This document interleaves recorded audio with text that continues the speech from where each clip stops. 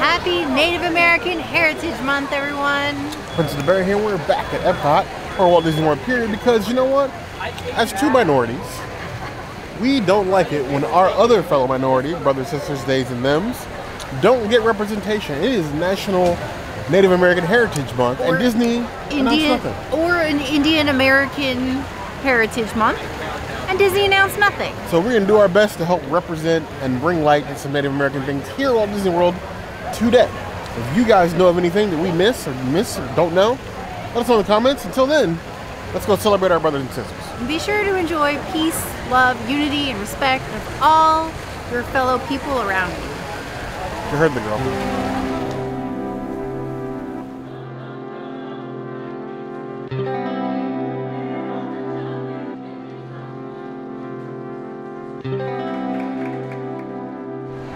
You may wonder why we start here in America, because Native American history is American history. The backbone of American history is Native American history. A lot of the things that the settlers learned when they first came to America, they learned from Native Americans, from how to build homes, how to cook meat, how to survive, what to hunt, what they could eat, what they couldn't eat, which, you know, as your number one choice of food infotainment, is the basis of everything that we do. There's 60% of the crops in the world cultivated by Native Americans. So it's funny that we can come here to the American Pavilion and see things that are donated from the Native American Heritage Museum in New York. We're one of those people, we like to travel.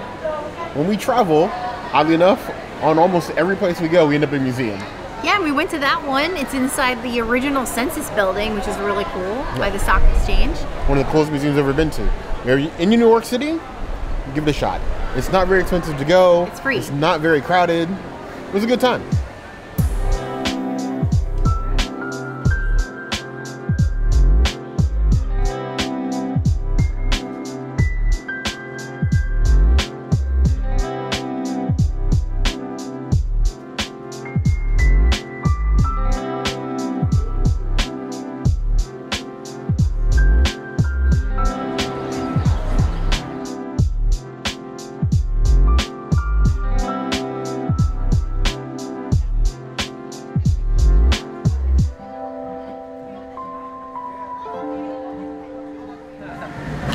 So in our efforts to support National Native American Heritage Month, we got corn. Yes, I know it's corn, it's a little bit basic, but without Native Americans teaching the settlers how to make and grow and prepare corn, you wouldn't have a lot of what you eat today. Most of the things you eat, store-bought, processed, have corn syrup in it. Most of the things that you eat, tortillas, everything, are all based on techniques they learned from people here. So cheers to our Native American brothers, sisters, days, and thems.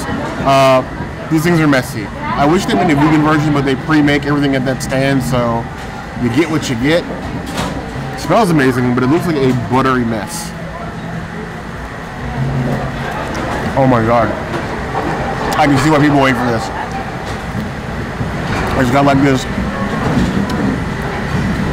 Indian as in the country of India, based like salt and seasoning mix on top with the butter. It's amazing. Like, I'm supposed to be reviewing this for you guys. We've wanted to get this for a long time, but all I want to do is eat more of it. It's a 5 out of 5 claws. I wish we made a vegan version. If the princess could eat this, is like vegan butter and maybe even oil. This would be an every time she comes from the park thing. With floss. Corn gets stuck in your teeth. With an every time in the park thing. And it's cheap. It's like $5.29. Cost effective. Celebrate.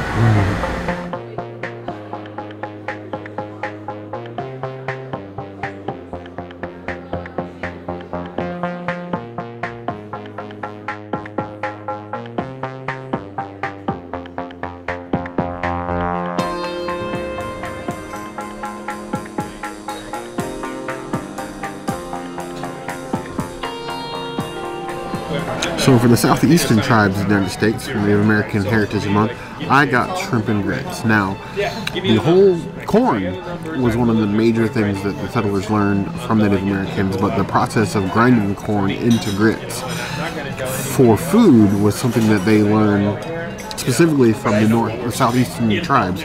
So, Southern cooking styles, a lot of those, you have Native American stamp to those. A good portion of it. Remember that. Just going to dive in here. It's nice creamy. We got some radishes in here. Some very like well-seasoned sea roach. While I work, then about the only thing I drink is soda water. I make my own soda water, right? And I found that really, you know, like, I like the grits are okay, but they very much live off the back of the shrimp.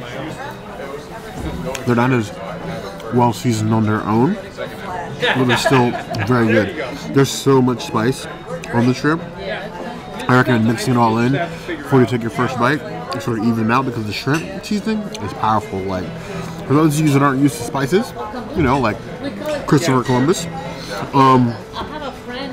can be much for you. I like it, even though I've had better shrimp and grits on property. I give it 3.5 out of 5 stars.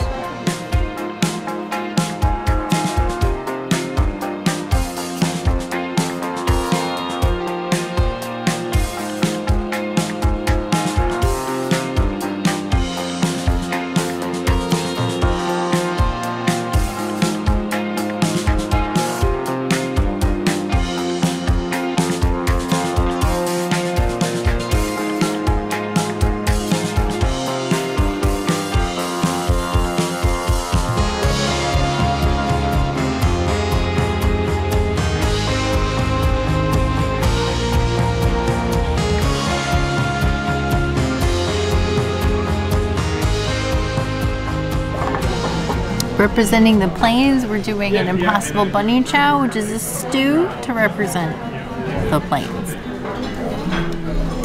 I'm just go ahead and fork the inside of this since it's like a mini bread bowl with stew in it.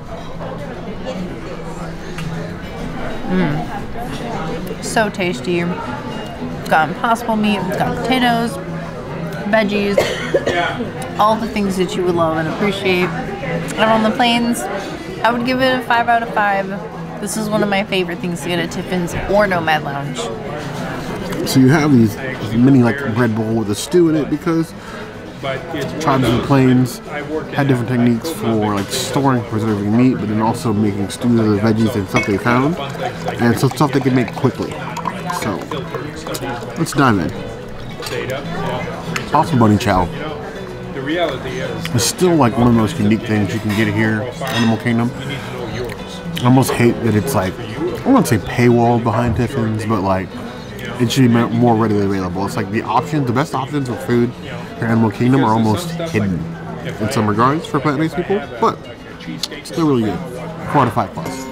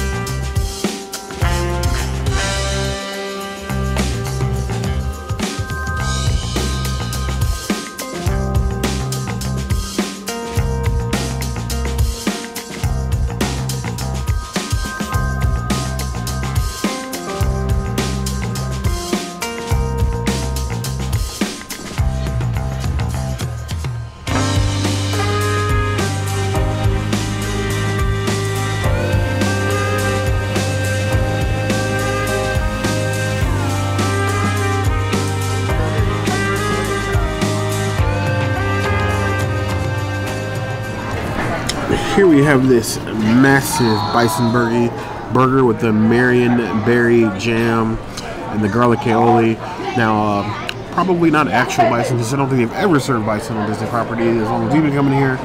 But bison inspired, and the Marion berries are indicative of like the area of the Great Plains of Plateau that this food comes from. So, Native American representation in the bites. And Disney, if we can do it with some copious amounts of searches and research over the course of a couple days, then you have a whole company.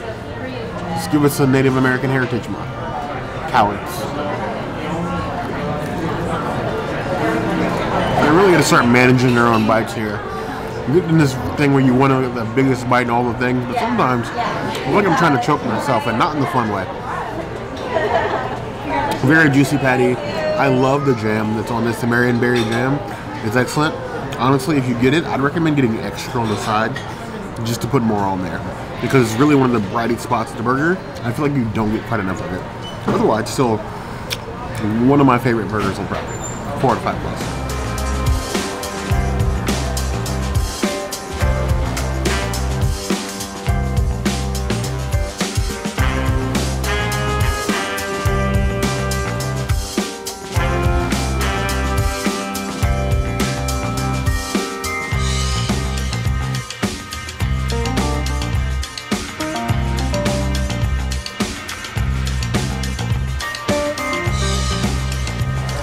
Even this fireplace here is representative of the Grand Canyon and lots of roots in Native American tribes in the southeast of the U.S. There's several tribes that comprise of the Grand Canyon, and there's several colors to represent the layers of the Grand Canyon. One of the things you would never know looking at it, we had no idea, but if you look at it, now you will never be able to unsee that color differentiation.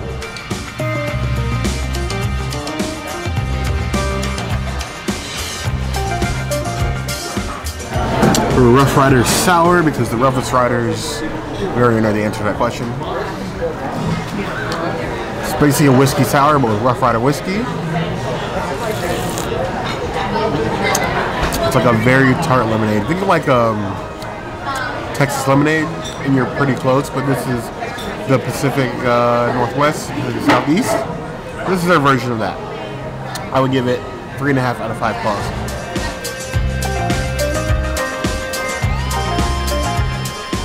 In some small semblance of representing the Southwest, we have these mac and cheese bites that we had recently.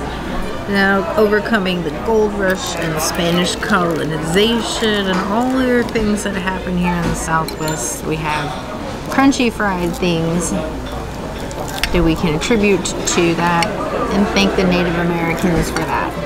So I'm going to take a huge, huge bite.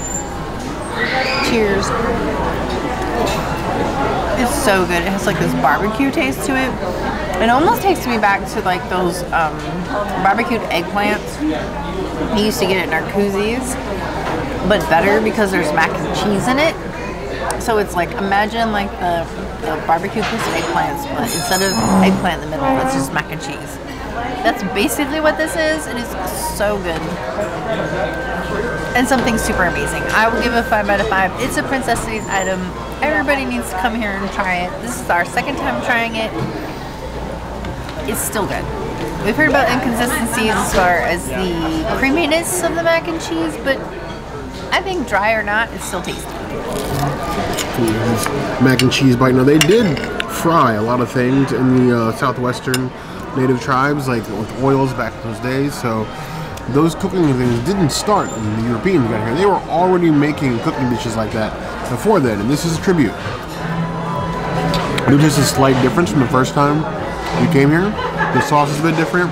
I like that the mac and cheese bites are a little bit more crunchy, and then you have the cheesy inside. Now it's not like only like Velveeta cheese, but it's still cheese. It's not like it's dry. It's definitely not dry. It's just not like cheese fountain. It's not fondue inside of a breaded bite, but it's still extremely good. 5 out of 5 claws. If you are a vegan, plant-based, vegetarian even, you need to come try these. It's tasty. It's very easy to do two things when you're in the lobby of Fort Wilderness. You walk through, where there's so many things, you're just overloaded and you still just walk through. But like, there are 2 pillars, the totems that you have in the middle of this hotel in the lobby, one here and the other back here, were actually crafted by Native American artisans, and they represent the 4 directions, which is why they have like bears and otters. 4 seasons, yes. Both of them. So, in addition to that, they have artifacts all around the lobby, like little glass cases from different tribes and whatnot. This hotel is steeped in American history, Native American history.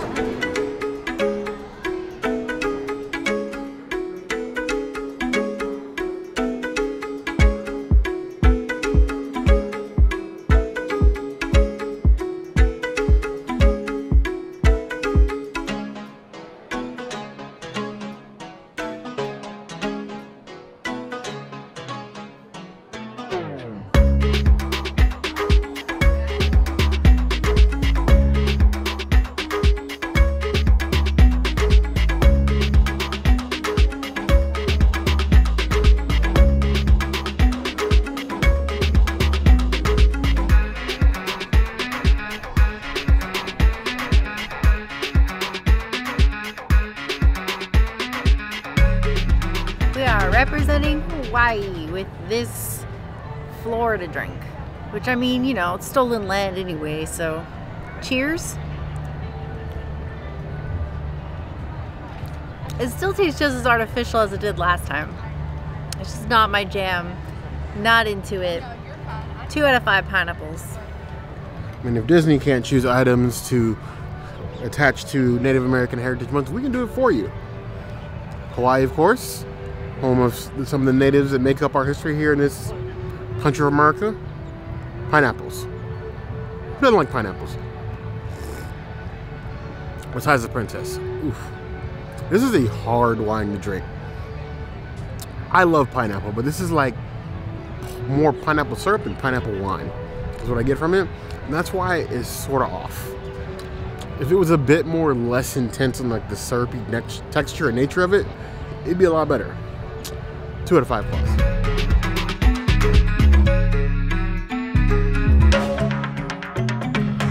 Here we have our Alani Sunrise, not vegan, but a bunch of tropical juices in a cup with alcohol, which is 100% our bag.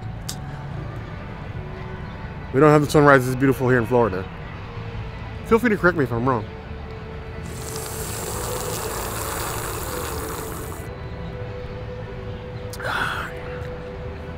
That is a little bit more manageable pineapple. It's dull pineapple juice that's in here, which itself can be a little artificial in some regards, but it's a lot more drinkable as a cocktail. If only you could drink every sunrise, the world would be a happier place. 3.5 out of 5 plus.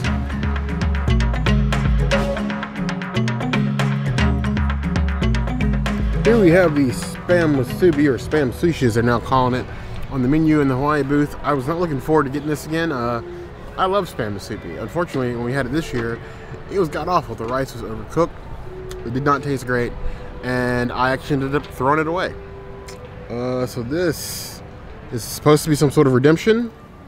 I do not have a lot of faith, I'm not gonna lie.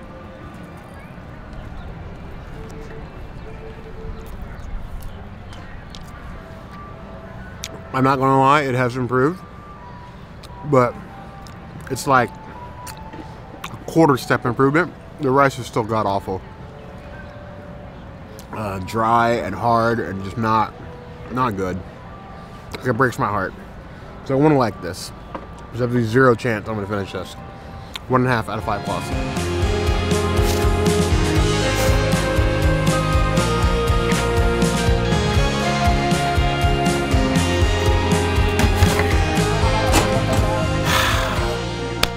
I spit it out, so I guess it makes it a 0. Maybe it didn't improve that much. Second time. Second time.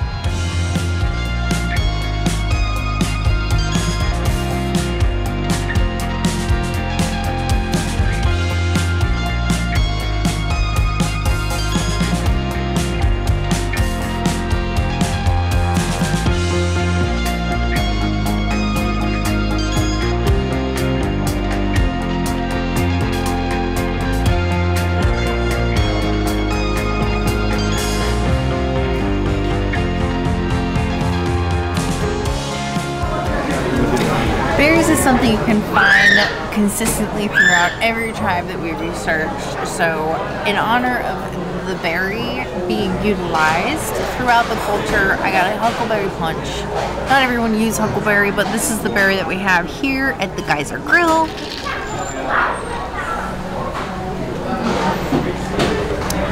Nice berry, like almost like a lemonade style drink. It's very sweet. It's like a dessert beverage. Almost tastes like a pie, I would say. Like, reminds me of Storybook Dining gooseberry pie, but not, because obviously it's not gooseberry, it's huckleberry. 4 out of 5 vodkas.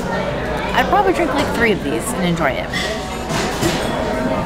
Huckleberry punch, I know that wants to be a reference to the wilderness, but the fact that the berries, everything else, everything that we have in this country is thankful.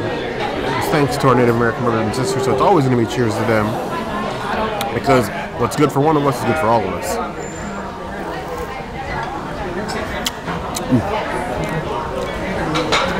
Almost like fruit punch and alcohol, which are 2 of my favorite things on the planet. Fruit and alcohol. 4 out of 5 plus.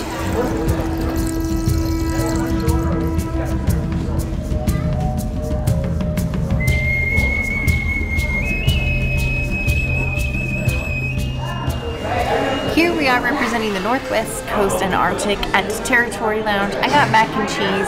Mac and cheese doesn't really have anything to do with the Native Americans, but they did have like cured and dried meats and whatnot. And underneath this huge pile of Crispies, there's these little Beyond sausages, which don't really count as cured dried meat, but in the vegan world, this is our cured dried meat. Double fried meat. Nice and crispy. The mac and cheese here tastes just like the one at Geyser Grove. I love the Crispies. I'm excited to eat this for lunch tomorrow at work because this is a huge portion. Oh, this is a 5 out of 5. This is a Princess item. This is a place to come for a mac and cheese haul, but also has nothing to do with Native Americans. I want to appreciate all of the things. Thank you for taking the time to appreciate with us. This massive mound of creamy goodness. I just like being here in Territory Lounge. And Territory Lounge really does have like a lot of like artifacts and history in it and all of that stuff.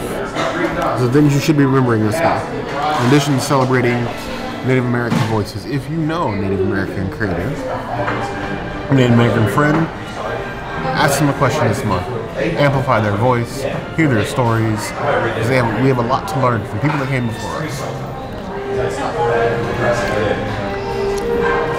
Still, to me, if you told me this is plant-based cheese, I wouldn't believe you. It's too good. It sticks in the pot's too good. The spice is just on point. You give me these peppers, you go for that in your soul. The peppers I have in here, it's like a 6 out of 10 heat scale. I am spice high right now. Go to drugs, kids. Still, best mac and cheese in the property. 5 out of 5 claws. Yes, better than Hoopty. That's right, better than Hoopty. I stand by that. I die with that anyway.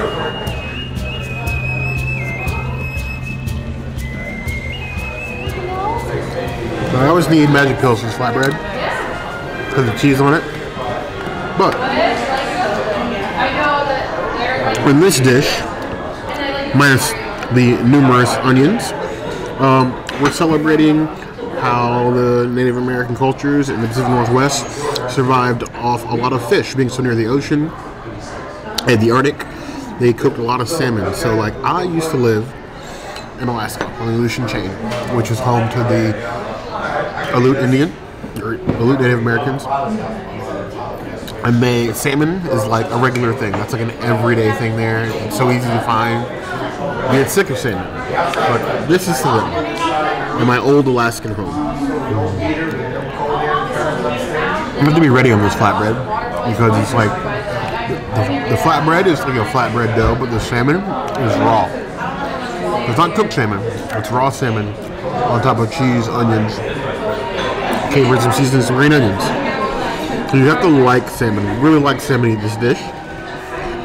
But if you're a fish person, again, like some other things, if you're not on a date, this is good food.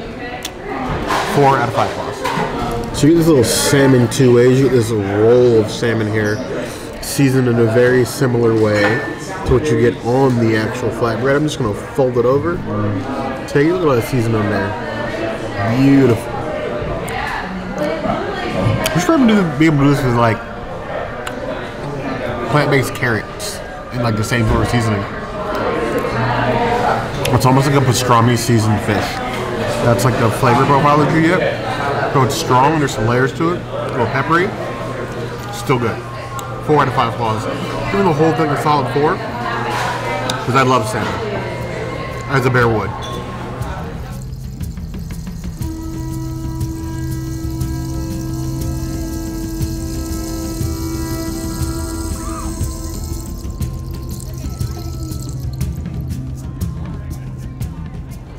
The original Guardians of the Galaxy. Totems.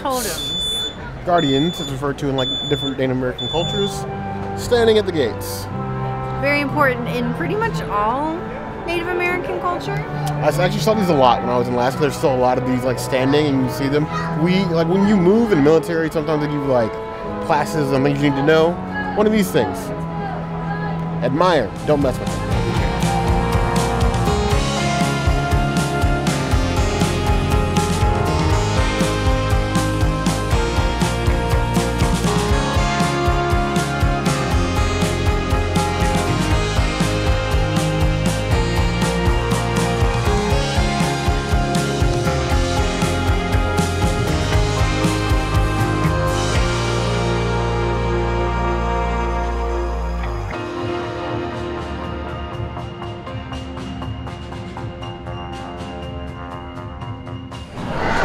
So that has been our makeshift celebration of the National Native American Heritage Month. Indian American Heritage Month, whichever you prefer. If you guys like stuff like this, let us know. This is kind of fun. It's a bit different, a little bit more research, a little bit more work, but we don't mind. Bring everything up. Sometimes we can throw food into basically anything if we try hard enough. And please feel free to come for us with any inaccuracies. Yes. We didn't, if anything that we did do inaccurate, it was not intentional, purely accidental, and we really tried our best to be as accurate to each area as possible. Yes. Considering there's so many different tribes and so many different things, it's so heartbreaking to even learn a small portion. We are open to learn. Is basically what we're saying. Now, as your #1 choice in foodie infotainment, if there's anything else you'd like to see us do, of course, the comments. There's going to be a place to let us know. Hit that notification bell if you want to see other videos like this, and we have new videos 5 days a week: Monday, Tuesday, Wednesday, Thursday, Saturday. We will see you soon. Be sure to subscribe and like this video. And if you don't comment, Bear's going to yeet himself into Brother Bear and Totem. I don't really like Brother Bear, but you heard the girl.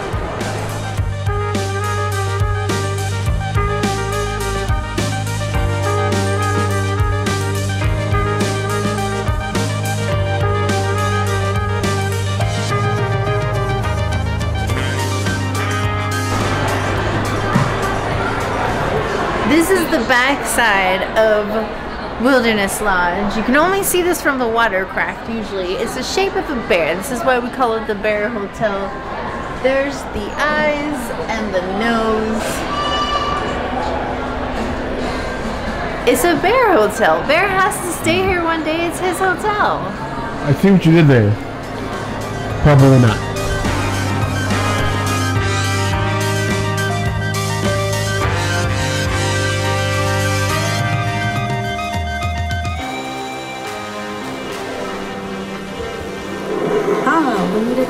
Fogity Imakiapi, Taya Yahi Matakiapi, Chante Washte Yuha Chi Yujapi. Hello, my name is Juanita Growing Thunder Fogarty. I am a Assiniboine Sioux from the Fort Peck Reservation, Montana. We consider ourselves a horse culture because horses enabled our ancestors to travel the Great Plains. We honor our horses in the same way we honor our leaders, by making finely beaded headdresses for them. Bead and quill work have been in my family for generations. It is a living spiritual art. We create to honor our ancestors and the natural world. Each cradleboard, doll, item of clothing, or headdress conveys our identity and homeland. Stories of the star people, the mountains, lakes, and skies are retold in the borders of buffalo robes, teepee covers, and winter cowhide. As we bead, we pray, sing, and tell stories so that each work is filled with gratitude, honor, and sometimes loss. My creations are inspired by dreams, by stories told at family gatherings, or stories shared as we bead together around the table. Our lifestyle has prevailed over the centuries, and now it is my duty and my blessing to carry on this beautiful legacy.